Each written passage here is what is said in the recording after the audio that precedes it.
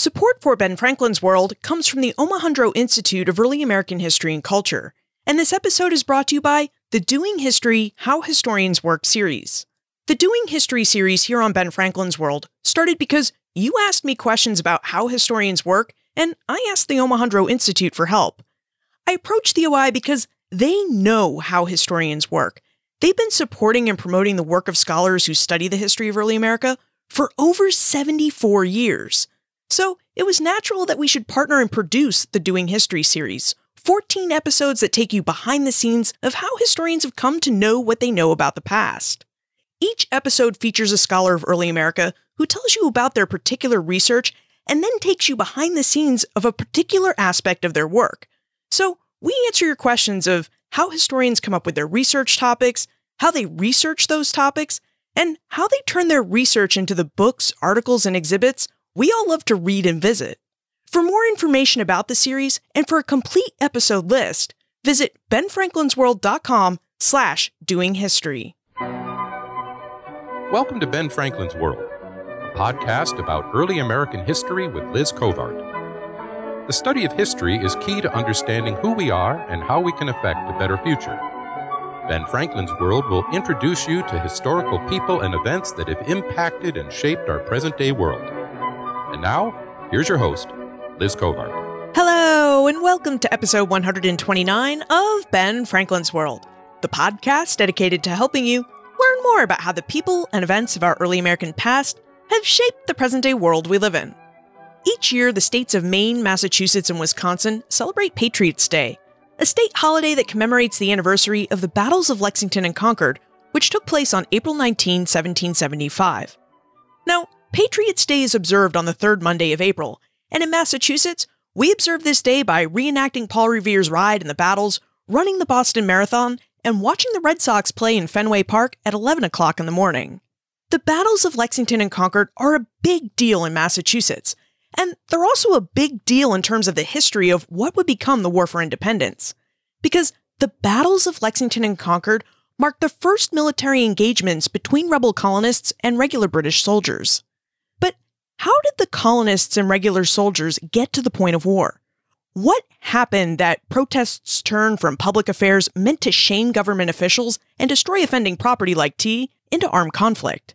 John Bell, the prolific blogger behind Boston1775.net and the author of The Road to Concord, How 4 Stolen Cannon Ignited the Revolutionary War, joins us to investigate these very questions. During our investigation, John reveals details about the aftermath of the Boston Tea Party of 1773, what the Massachusetts Government Act was and how the people of Massachusetts responded to this punitive measure, and information and clues about the Boston Artillery Company's 4 missing cannon and how they may have been stolen. But first, do you live in upstate New York or have a desire to visit the Mohawk Valley? On Saturday, April 29, 2017 at 1 p.m., I'll be at the Oneida County Historical Society in Utica, New York, speaking about my research on the post-revolution New England migration into New York. I love this topic and I think it'll be a really fun talk, and if you're in town, I'd love to meet you. Look for a link to the Oneida County Historical Society and their calendar of events in the show notes and in your Ben Franklin's World app for more information. Okay, are you ready to travel down the road to Concord? Let's go meet our knowledgeable guide.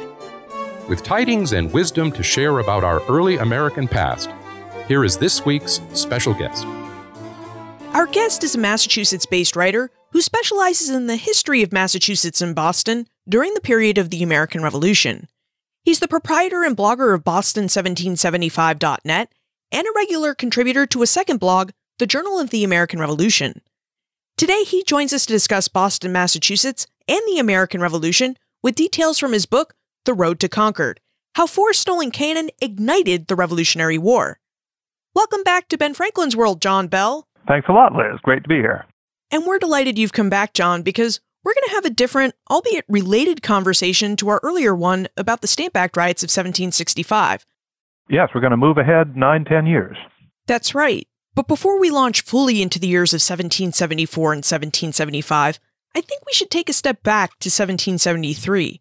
Now, The Road to Concord traces how both the Patriots and the British Army under General Thomas Gage sought to seize cannon and other armaments in preparation for wars starting in September 1774. John, let's start near the beginning of the road to Concord. Would you tell us about the Boston Tea Party in December 1773 and about Parliament's response to it?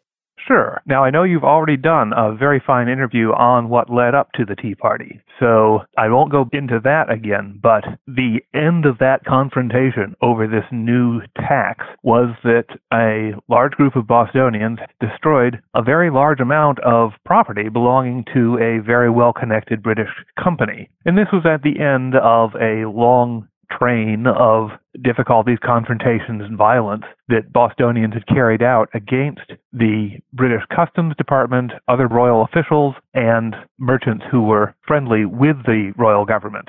So the Parliament in London decided that this simply could not stand. They had to take a very strong stand against what Boston had done and punish the town.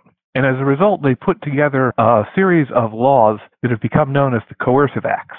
One of the first was called the Boston Port Bill, which, it is said, closed the port of Boston to trade from outside the colony of Massachusetts. No ship was legally allowed to bring in goods, and the Customs Department moved out of Salem. The Royal Navy started to patrol the harbor, and that was supposed to be a temporary measure until Bostonians repaid the cost of the tea. That was the first of the Coercive Acts.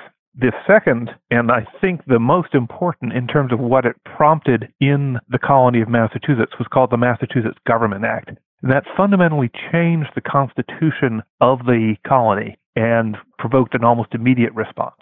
Yeah. Would you tell us more about the Massachusetts Government Act and the response it provoked? Well, under the Massachusetts Colony's Charter of 1692, the province was governed with a combination of top-down and bottom-up authority. Top-down from London, the Parliament, working in the name of the King, appointed the governor, it appointed the lieutenant governor, it appointed the judges and the sheriffs, and through the governor it appointed the justices of the peace and many other offices. But there was also a bottom-up source of authority coming from the people, or really the white men of property, where in town meetings they would elect their local officials, their selectmen, their hog reeves, their surveyors of fences, the people who handled the tasks of local government. They would also elect representatives to the general court, which was the lower house of the legislature, and that group of gentlemen would elect an even further selected group who would serve as the governor's council. So the council ultimately derived its authority from the bottom, from being elected in these 2 or 3 levels. The governor could negative or veto a particular councilor, but once the councilor was seated, the governor was stuck with him. And furthermore, the council's approval was needed for certain important actions by the governor, such as allowing troops to be in the province or approving judges and such things. So it was not democratic by any means, but it was, as I say, a combination of top-down and bottom-up authority that went a little farther than most of the other British colonies. In most British colonies in North America, that council that advised the governor was all appointed by London. And one of the things that the Massachusetts Government Act did was it changed the Massachusetts Council so that it was also appointed by London. The new councilors were appointed by what was called a writ of mandamus. So they were referred to in the political arguments of the day as the mandamus councilors or the newfangled councilors. The Massachusetts Government Act did some other things which cut down on the possibility of bottom-up government and authority. Most notably, those town meetings, they could no longer be held except once a year without the express advance approval of the governor. So that people who were used to, whenever they had a problem, simply going to their neighbors and saying, let's meet and discuss this and come up with a new law or appoint somebody new, they were theoretically barred from doing that under the Massachusetts Government Act. So there were other provisions as well, but those two were the big ones that made people in Massachusetts very upset as soon as news of the law arrived in the late summer of 1774. I can see why the people of Massachusetts were so upset over the Massachusetts Government Act. And I wonder, did the people living outside of Boston blame Boston and its citizens for the act because it ultimately came about because they had destroyed the tea in protest? Well, that was what the royal government probably wanted to happen, that the rural people of Massachusetts would see Boston as troublemakers, would see the small faction of Whig politicians as the worst troublemakers, and they would repudiate all this trouble that that small faction had been creating. That was always how Loyalist officials, both in America and in Britain, saw the problems, that if they could only get the bulk of the fine British colonists away from the influence of these few troublemakers, then everything would be calm again. In fact, what happened with the Massachusetts Government Act is it did exactly the opposite, that suddenly small towns, rural towns that really had not had a dog in the fight with the Crown before. They had many times supported the resistance to the new taxes, but they weren't the people going out and trading. They didn't have sugar refineries, things like that. But with the Massachusetts Government Act, it became clear that this was their fight too. And furthermore, because that law was promising permanent changes rather than being conditional like the Boston Port Bill, it seemed to confirm what those troublemakers in Boston had been saying for many years, that the Crown wanted to abridge the rights and privileges of the whole colony, not just the people in Boston. So the act kind of backfired on Parliament. I mean, they tried to rein in Boston by passing the Massachusetts Government Act, which they likely hoped would turn the people of rural Massachusetts against Boston.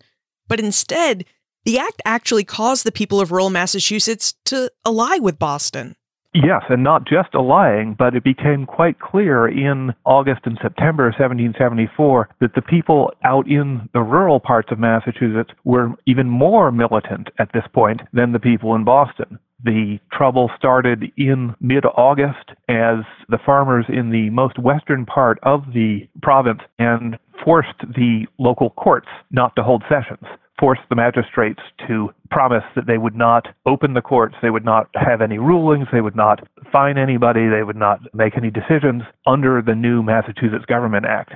That's not as well documented because it was out in the rural areas where there was no newspapers, but that became an inspiration for the next county to the east to do the same thing. And then it just rolled across the province with these crowds turning out to close the courts, as it was called.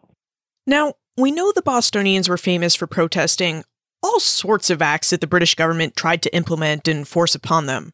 Did the people of Massachusetts, and I'm talking about all those inside and outside of Boston, find a way to protest the Massachusetts Government Act in ways other than closing the courts? The first thing they did was to close the courts in order to prevent any meeting under the Massachusetts Government Act. There were people who were refusing to serve on juries for the same reason, or even earlier because the royal judges were taking salaries from the government in London. They also, as the men who had been appointed to be mandamus counselors in August and September 1774, some of them were intimidated, some by violence, from taking the oath and agreeing to that, so that when, by the end of the summer, the new governor, General Thomas Gage, had only a partial council and a lot of people saying that they would rather not be involved at all. So there were lots of ways of protesting. Boston had prepared many of the rural towns for this by forming a permanent committee of correspondence a few years before. It was an idea of Samuel Adams to continually keep up communication with like-minded political leaders in other towns and other provinces, and that provided a vocabulary, a sense of shared ideas, a communications network that really kicked into gear in 1774 as the new laws from Parliament seemed to require a bigger and more unified response. It seems like unrest in Massachusetts really picked up in 1774. And in your book, The Road to Concord, you describe something called the Powder Raid, which actually kicked up the unrest even more.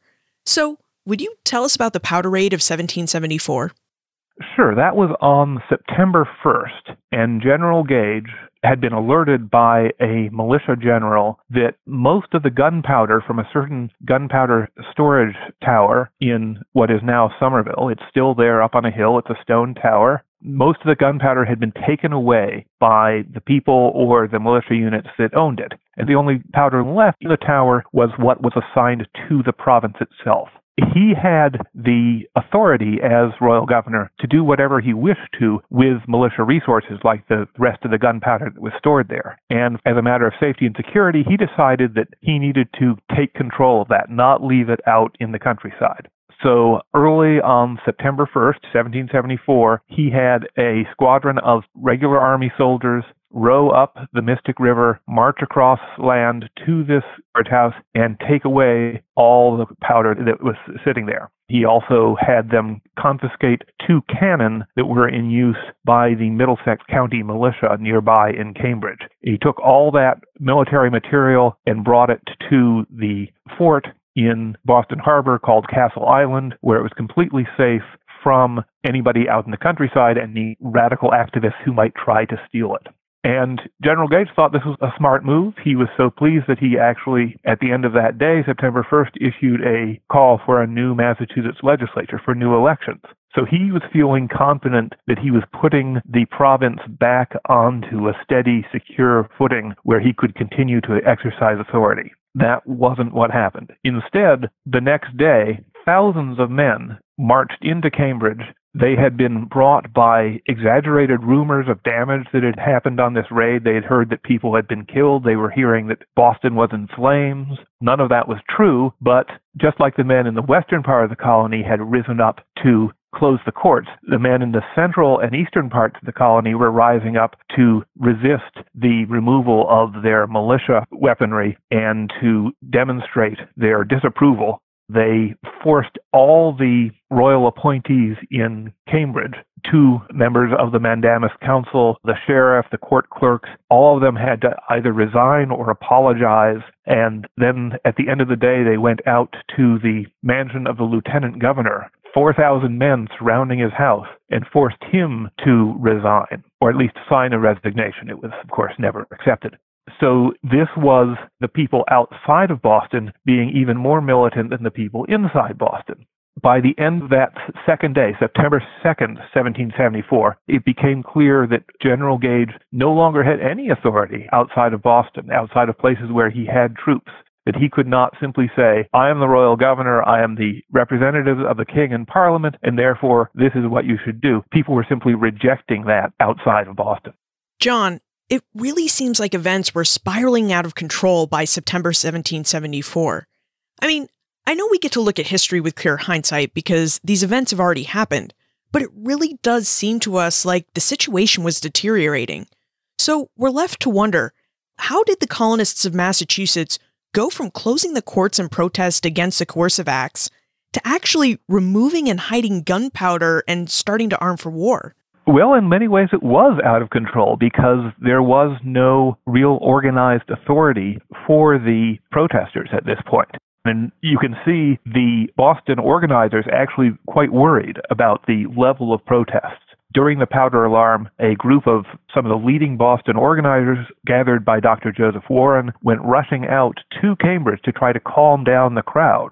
Later in the month, when there were protests within Boston over artillery, which we'll get to, again, Dr. Warren and other leading radicals, as of that spring, were trying to calm the crowd and trying to keep people from becoming violent. That was partly because they wanted to maintain peace and a respectable movement, partly because they probably worried that too much violence would provoke a military response from General Gage and the troops that people were not prepared to absorb. But really at this point, early September 1774, there was no authority besides tradition that was guiding and organizing the protests. Now, interestingly, this being New England, it was a quite regimented society. It was a society with lots of traditions. Among them, that town meeting tradition, among them the militia tradition, and so that provided a great deal of cohesiveness and organization. When the men showed up to close the courts in the western part of the colony, they were not simply a mob. In fact, they often showed up in their militia companies and stood in ranks and answered to their militia officers, which both showed that they were organized, but also showed that they had military training and background, which sort of increased the threat that they presented. Yeah, would you tell us about the New England militia tradition? How did the New England militia system work by 1774? This tradition, which was based on how England organized itself, but was even stronger in America because it was so far away from London, that a community needed to be able to defend itself. So your neighbors in the community would organize into companies. The different towns would have 1 to 3 companies, depending on how large they were, and the towns would form regiments on a county level. By law, every white man between age 16 and 60 was supposed to be organizing and drilling with their militia unit 4 times a year. There were a lot of exceptions for, ministers and Harvard graduates and people who had already been militia officers and could be retired, or people who were debilitated. But still, this was something which basically every man in New England society, it was part of his experience in life, part of his responsibility as a member of society. As a result, that meant that really all the adult males had some military training, and more importantly, they knew how they could organize. They knew who were their lieutenants and captains because they had elected those men. They knew who they would march with. They knew what the signals were. So it provided a very strong self-defense force, and as it happened over the summer of 1774, it came into people's heads. The idea took hold that what they really needed to defend themselves against now was not the natives or the French or the Spanish, but the royal government itself. You noted that the militia system was created because there was this belief that a community needed to be able to defend itself. Is this belief why Boston had an artillery company? Yes. Boston, being the largest town in Massachusetts, had the largest militia regiment. It had a regiment all to itself.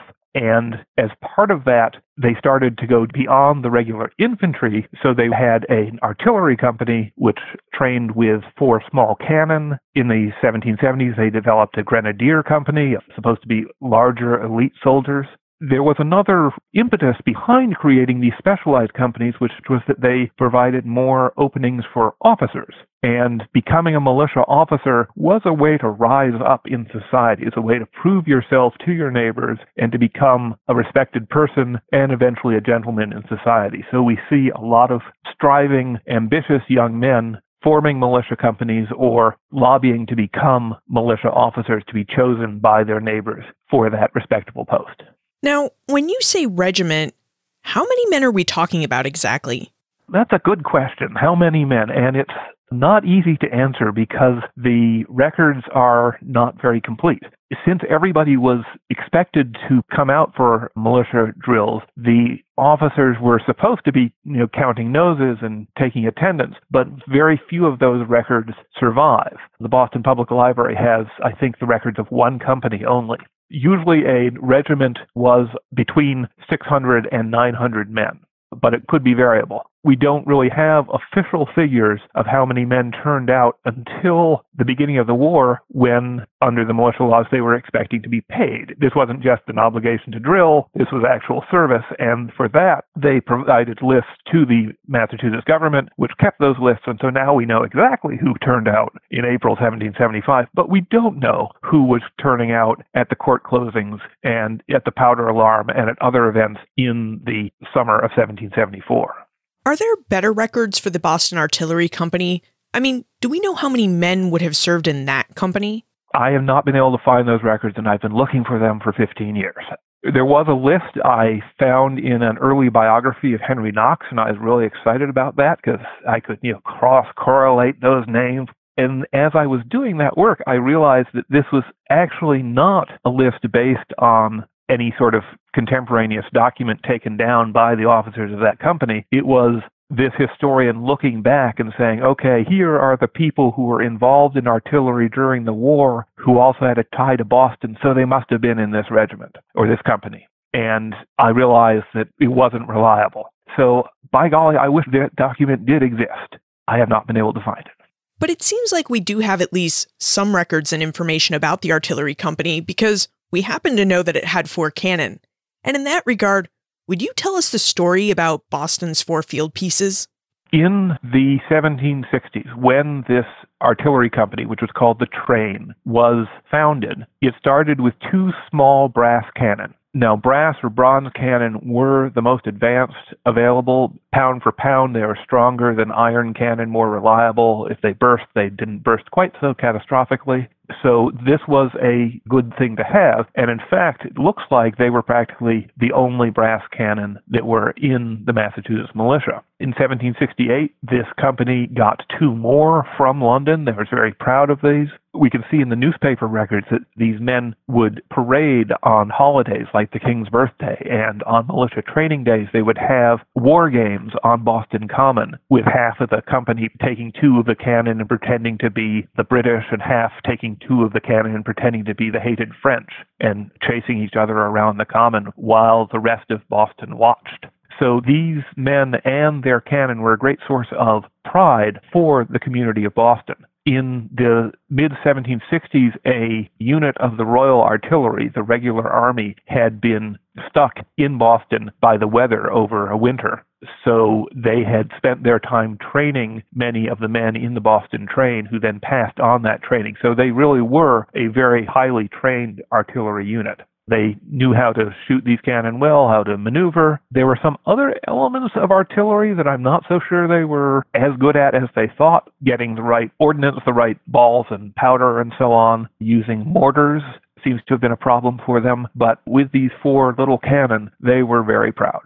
We've talked about how in 1774 and 1775, the colonists out in the countryside were seizing gunpowder and presumably arms too from these powder houses. With all of this going on, did Thomas Gage ever fear that the colonists might attempt to seize Boston's 4 cannon too?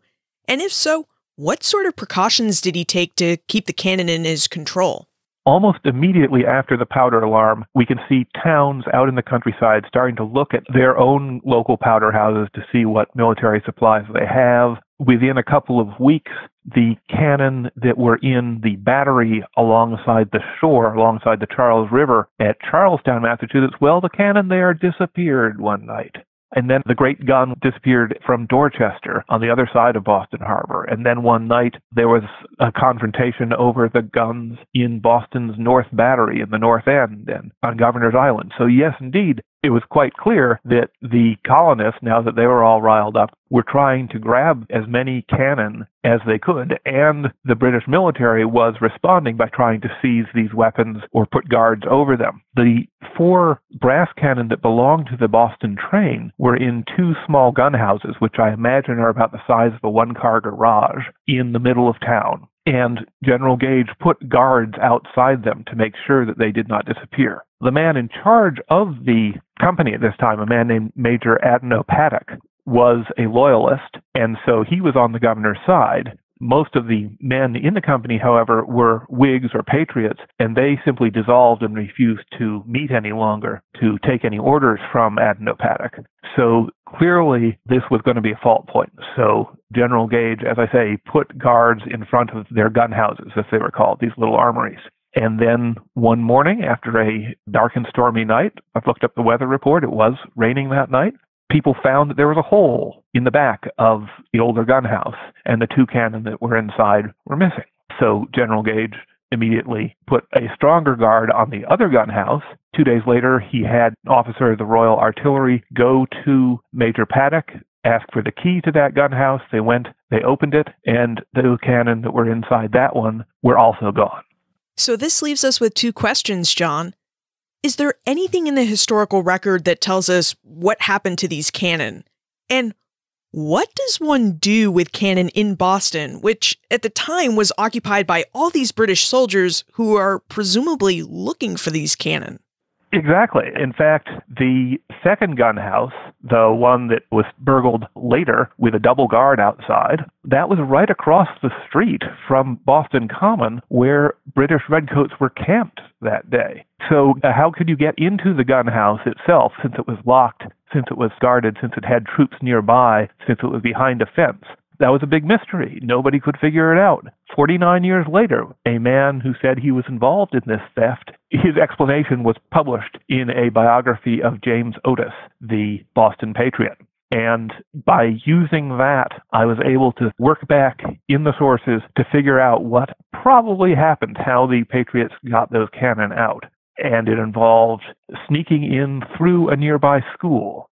And furthermore, hiding the cannon after they got them out of the armory itself inside that school. And then the whole plot depended on nobody in that school giving up the secret. And there were probably 200 plus boys going to that school 6 days of the week, and also a fair number of girls going there during the break for private lessons. There was a teacher, there was an assistant teacher, and nobody told the authorities what was inside the wood box where the firewood was usually kept. It was not just firewood in the fall of 1774. At the bottom of that box, there were also 2 brass cannon. That's pretty amazing, the fact that nobody said anything. I mean, it gives you a sense of the idea, if this is what really happened, of the unity in Boston against the government. Exactly, yes. This is a very cohesive society. This particular school is called a writing school rather than a Latin school, so it wasn't the top rank of societies, the boys who were represented there. It was the next group down, the sons of lower merchants and mechanics, the strivers. And those were the people, I think, who were the true backbone of the revolutionary resistance, because they had the most to gain from keeping their own society free from new British laws while also keeping their mobility within that society. So, John, the rebels have the cannon, and they're presumably hidden somewhere in Boston, which begs a question. What did the rebels do with the cannon once they had them? How do the rebels intend to use the cannon, and do they intend to use them in the city?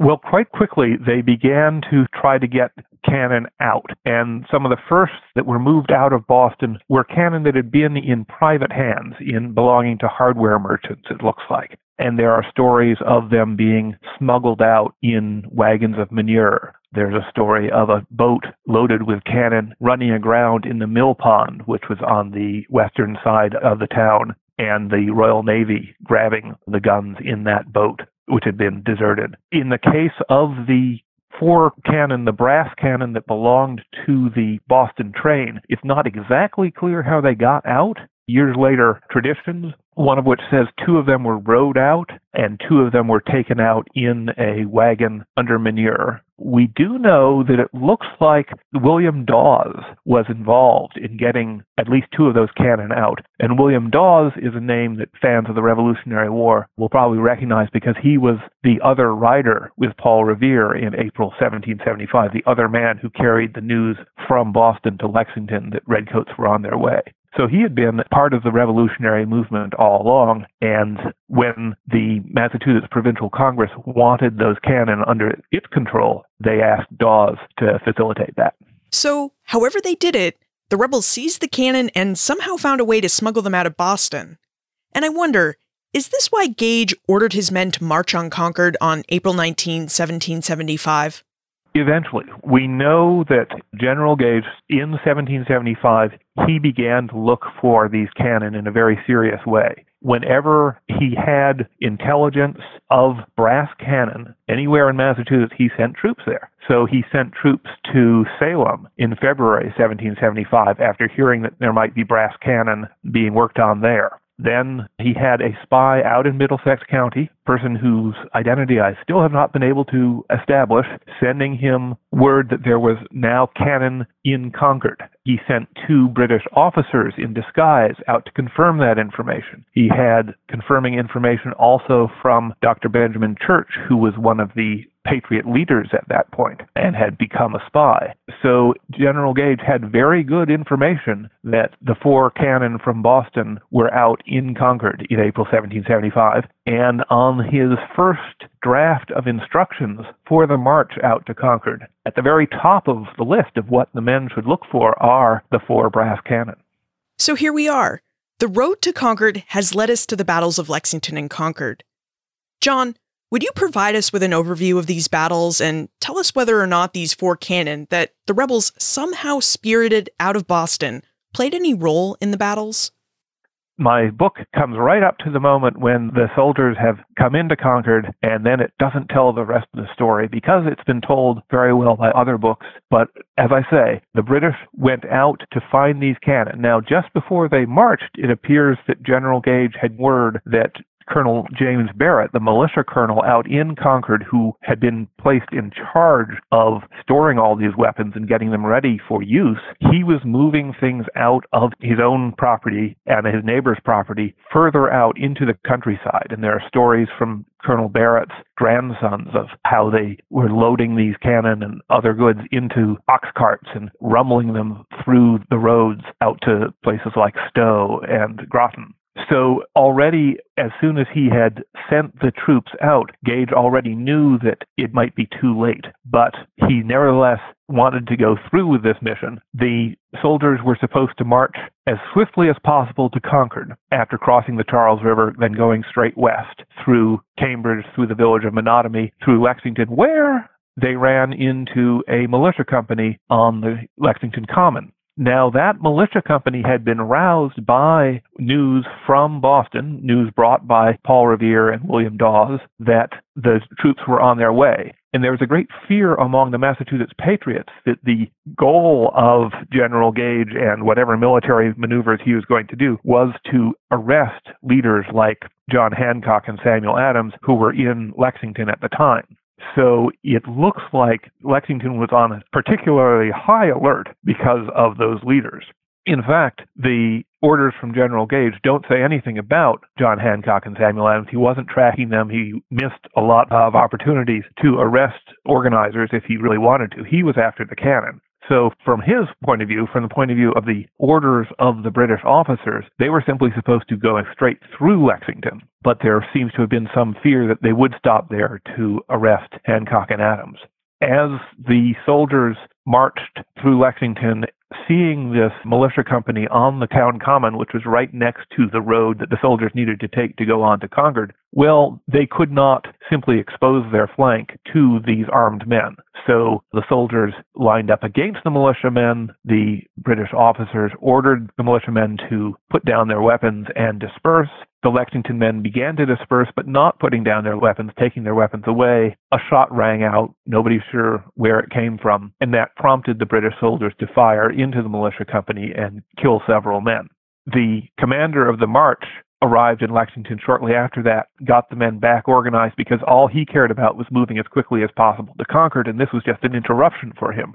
So he got the men going west. They reached Concord in the middle of the morning of April 19th. And the Concord militia had also been roused because they knew very well that they had all these armaments, all these cannon, this gunpowder, food, other military implements in their town. But they were not yet prepared to battle the British Army. So that militia simply turned around and walked west out of town and gathered up on a hill and watched as the British took the town, started to search all these places that General Gage had heard about from his spies where they were supposed to be able to find gunpowder and cannon and other weapons. The soldiers actually went across the North Bridge out to the farm where Colonel James Barrett and his family had been hiding these weapons. And they searched that farm thoroughly. They found some what were called carriage wheels, the wheels that you needed to mount cannon on to move them around during battle. And they started to burn those. Meanwhile, back in town, there was another set of gun carriages found. Guns, cannon, large iron cannon, which probably belonged to Concord itself, so they didn't move those out. They were not ready to give up their property, and as a result, the British soldiers found those guns. And the soldiers also began to burn those carriages in Concord. The fire from those carriages started to lick against the meeting house or a house, and it started to catch on fire. The smoke from that fire, which was actually pretty quickly put out by the townspeople and the soldiers working together, the smoke from that fire was enough to arouse the militiamen of the town who were massing on this hill outside and had been joined by companies from other nearby towns. And that galvanized those militiamen, so they decided that they would march down onto the North Bridge, which was guarded by 3 British soldiers, and make a show of force. This produced another confrontation, more shots, deaths on both sides this time. And then, curiously, the Concord men pulled back, and they didn't hold that position, which allowed the soldiers out at Colonel Barrett's farm to march back across the bridge unimpeded and rejoin the main body of the Redcoats in Concord. So this was the second or third time that the Concord militia and its compatriots had actually stepped back from a confrontation. They really weren't trying to fight until they had larger numbers, which were gradually increasing by the hour, and until the redcoats were out of the center of town, so they would not have hostages or property or other damage.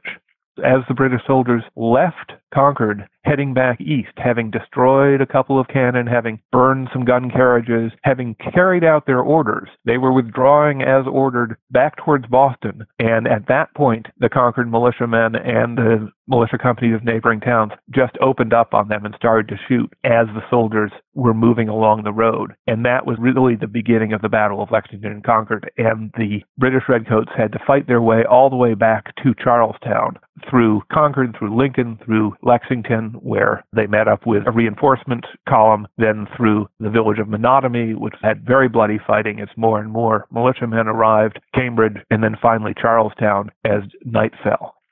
It was supposed to be a quick and successful raid on this.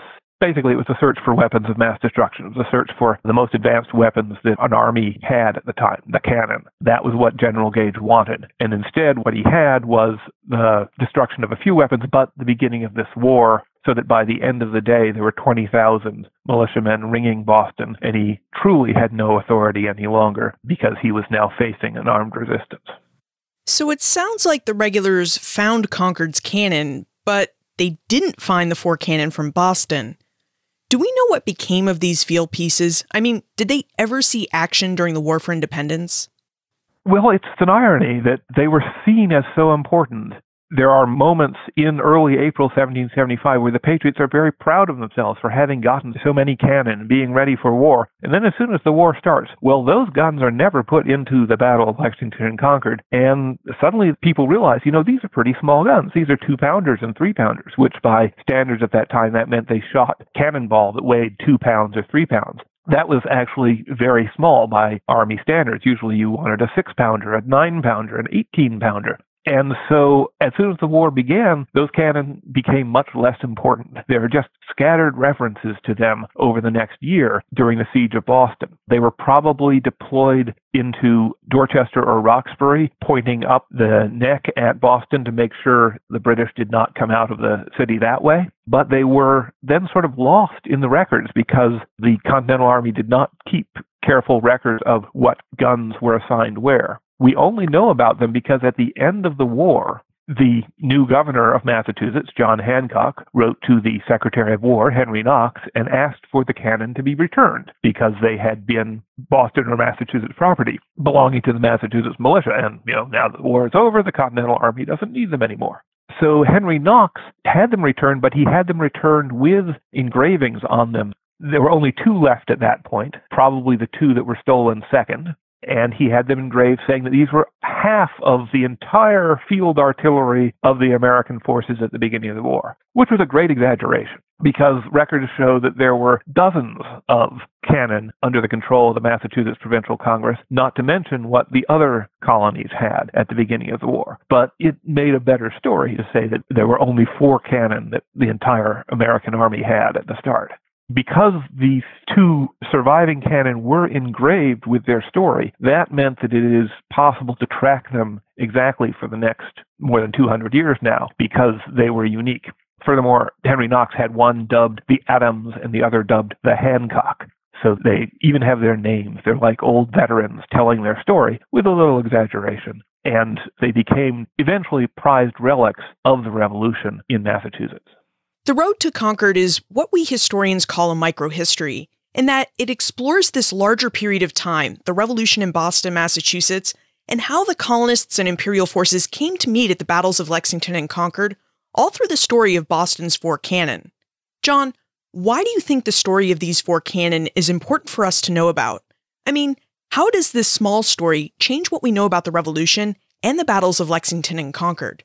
Well, the most important lesson or change in how we see those events that this book talks about, I believe, is that it really documents that the Middlesex farmers were not innocent, peace-loving people who were brutally attacked by the British Army in April 1775.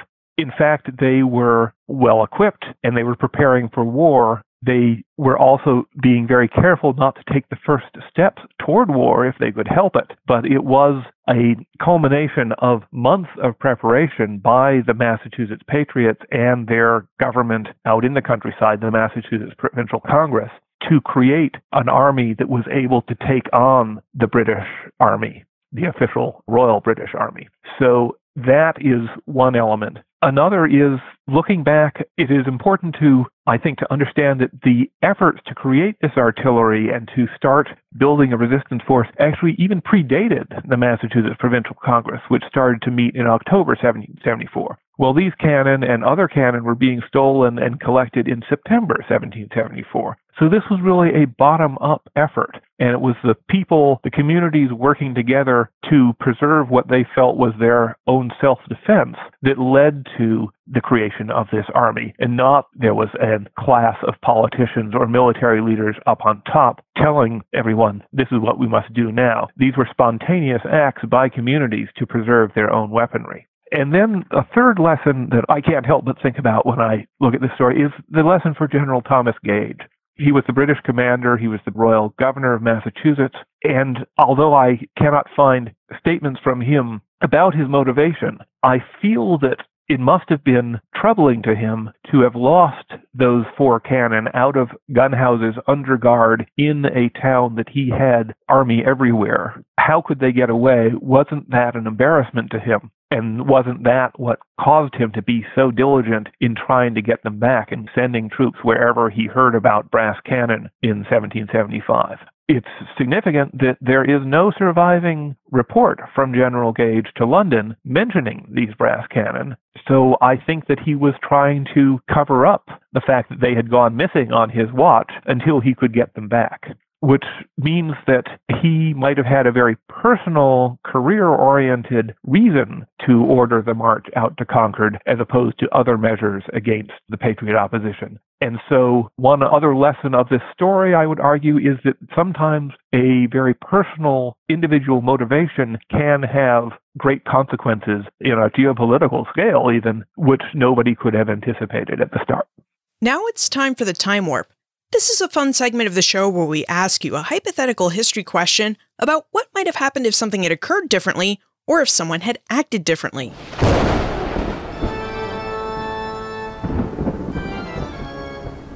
The Time Warp.